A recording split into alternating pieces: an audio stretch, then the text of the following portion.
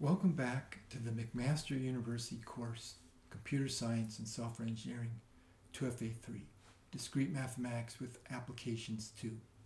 My name is Bill Farmer, and today we're going to start the sixth topic of the course, the sixth and final topic, Turing machines and computability.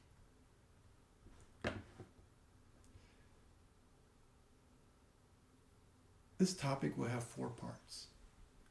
First will be what is computability theory. That will be followed by the great limitation theorems, then Turing machines, and finally undecidable decision problems. So the first question is, what is computability theory? Now, computability theory is an important component of computer science. We can define it quite simply. Computability theory is the study of computable functions. And another name for computability theory is recursion theory. So if we think about any function whatsoever that has, let's say, n inputs and it can be partial or total, we'll say that this function is computable if there's an effective method for finding the output that the function associates with an input or with a set of inputs. So that's what a computable function is. So there's some questions we would obviously like to answer. What is an effective method? And can every function be computed? We'll find out that every function cannot be computed. And this is why computability theory is interesting and very important. And the third question is, how do we show that a function is computable? And how do we show that a function is not computable? So let's start off with an important notion, an effective method. So an effective method, which we can also call a mechanical method, sometimes they're called effective procedures, it is a method for solving a family of problems in a mechanical way. So a mechanical way means we can solve it like a machine would solve a problem. An effective method satisfies the following requirements. The method consists of a series of steps in which each step results from executing a precise instruction. So we have a set of instructions and we can execute these one at a time, step by step. And each instruction is expressed by a finite number of symbols. We don't have, in other words, instructions that can be infinitely long. The number of possible instructions is finite. The method finishes after a finite number of steps. And the method solves every problem in the family. And the method requires no ingenuity to succeed. Because it requires no ingenuity, it can be performed by a machine as well as a human. And you're familiar with the idea of an algorithm. An algorithm is just an effective method for computing the output of a function from a given input. Now, in computability theory, in general, we're considering which functions are computable, but often our interest is focused on two kinds of functions, two sets of functions. The first set is a function like this function, f, that takes a certain number of inputs that are natural numbers and gives back a natural. So in other words, the first set are functions on the natural numbers. The second set are functions that take some input and give back yes or no. These kind of functions represent decision problems. A decision problem is a problem where does something belong to a subset of I in this case? If so, we get yes. If not, we get no. And often I is the set of strings over some alphabet. So let me remind you a bit about what is a decision problem. A decision problem is a problem to determine the answer to a yes or no question for a given input. So for instance, is a given natural number prime? This is a decision problem. For a given input for a particular natural number, we would like to decide whether that natural number is prime or not. Now, a decision problem can be identified with a function. It's a function that takes an inputs and it returns either yes or no, or true or false, or 1 or 0, any kind of binary answer. And many, many problems can be formulated as decision problems. Now, a solution of a decision problem is simply a computable function that for each input returns an output yes or no that correctly answers the question. And a decision problem is decidable if there is a computable function that solves it. So let me go back up to here. So a model of computation is a scheme for expressing a set of functions in a form that enables computation. So it's a way of showing that our functions are computable because they're expressed in a way that we can compute with them. So DFAs is a model of computation for functions that represent membership in regular languages. So if we have a regular language R, we can come up with a DFA A, and we can take a string from R, and using that DFA A, we can compute whether that string belongs, or I should say, we can take an arbitrary string. Maybe it'd be clear if I wrote this. We can take a string, which is in some set of strings, and we can give it to our DFA, we can compute with it, and we can determine whether that string is in R or not. So we can ask this question. And so DFAs are a model of computation for membership in regular languages. We can compute whether a string is in a particular regular language by representing that regular language using a DFA, which represents a function that makes the decision. Okay, so that's one example of a model of computation. Now, the interesting notion is the notion of undecidability, of decision problems that are undecidable, for which there is no computable function that can solve these problems. It helps to go back and look a little bit about the history of computing. One of the most important people in the history of computing is this man, Gottfried Leibniz. Now, you probably know about Leibniz because he's, along with Isaac Newton, he's one of the inventors of calculus.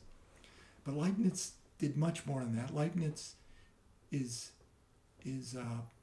one of the most amazing polymaths that the world has ever seen. There's really no one to compare to him that I can think of except maybe Leonardo da Vinci.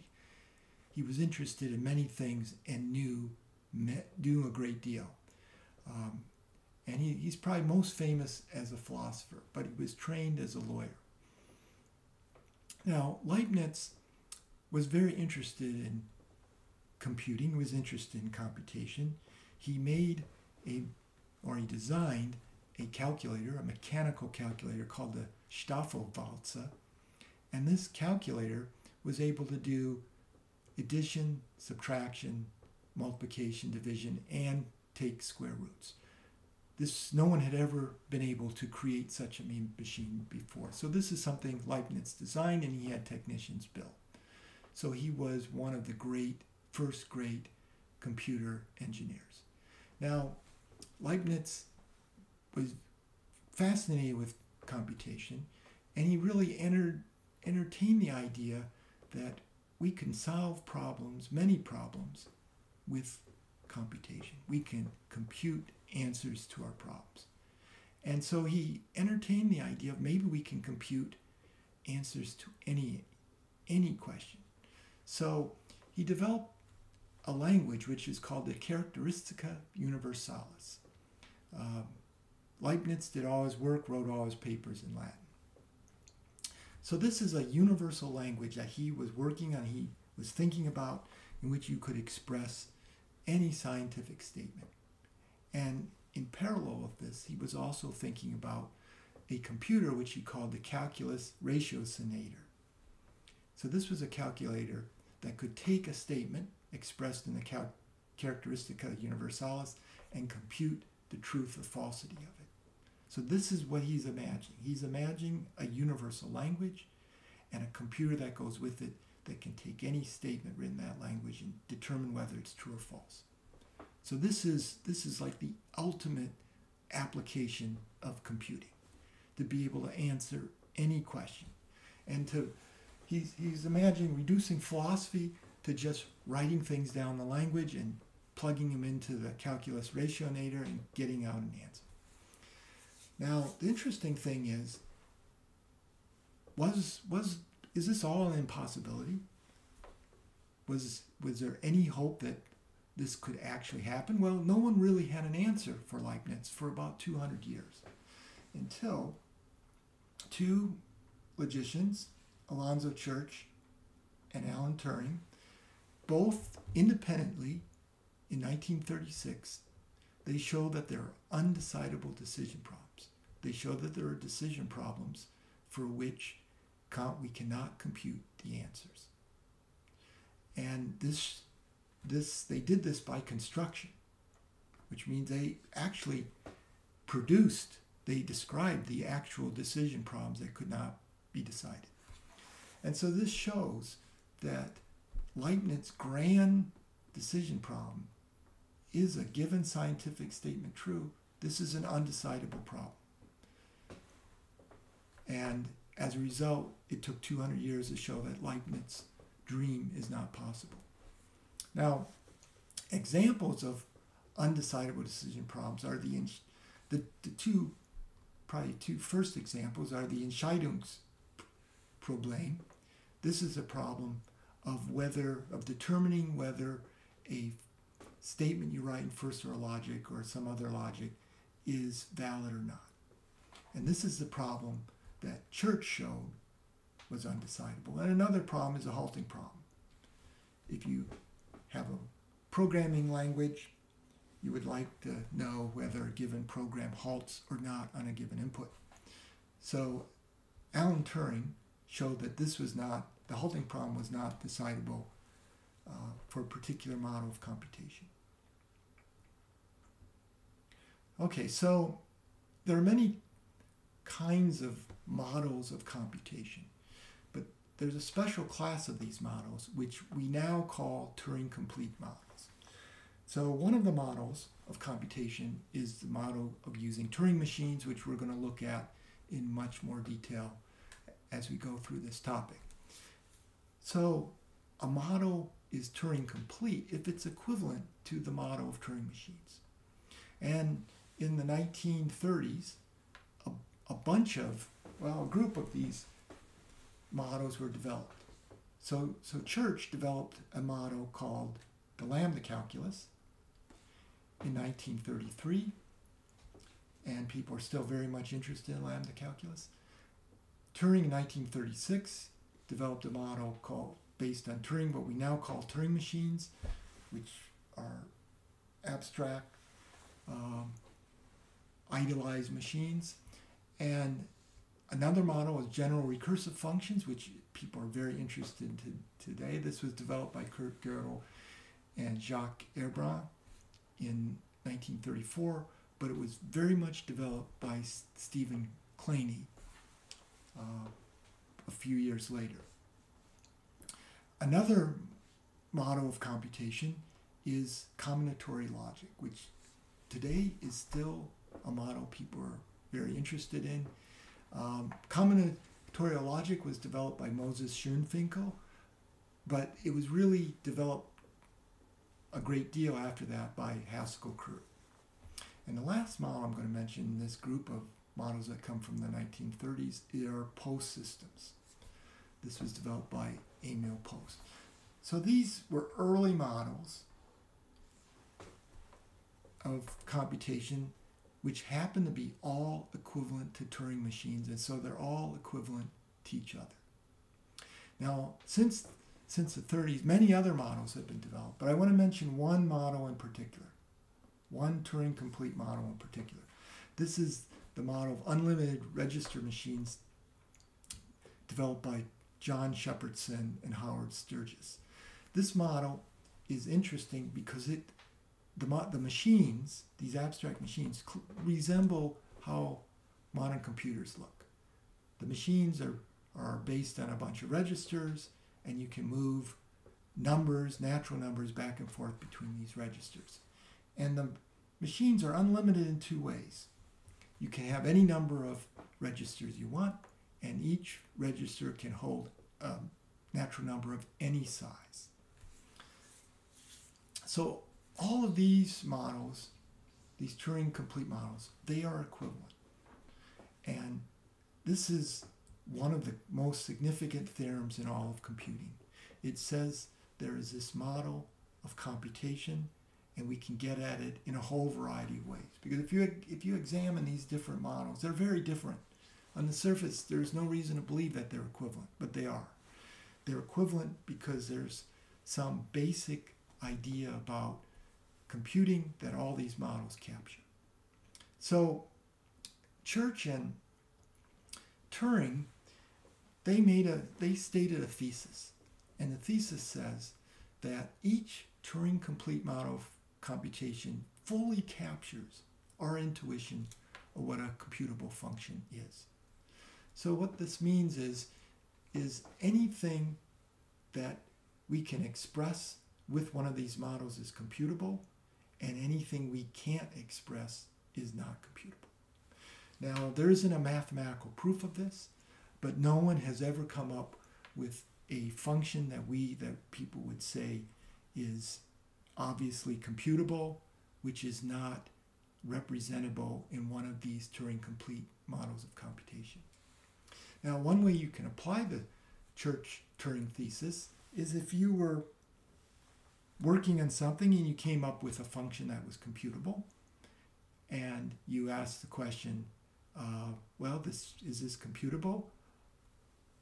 According to the Church-Turing thesis, you would, if you think it's computable, if people agree it's computable, then it will be the case that you can express this function in any Turing complete model of computation that you choose. And so it really seems, according to the Church-Turing thesis, we know what computation is. We know what computable functions are. Computable functions are the functions that we can represent in a Turing complete model of computation. So the really interesting thing is Church and Turing developed this thesis before there were modern computers. Okay, so we're going to stop here. We'll continue next time with the great limitation theorems. See you then.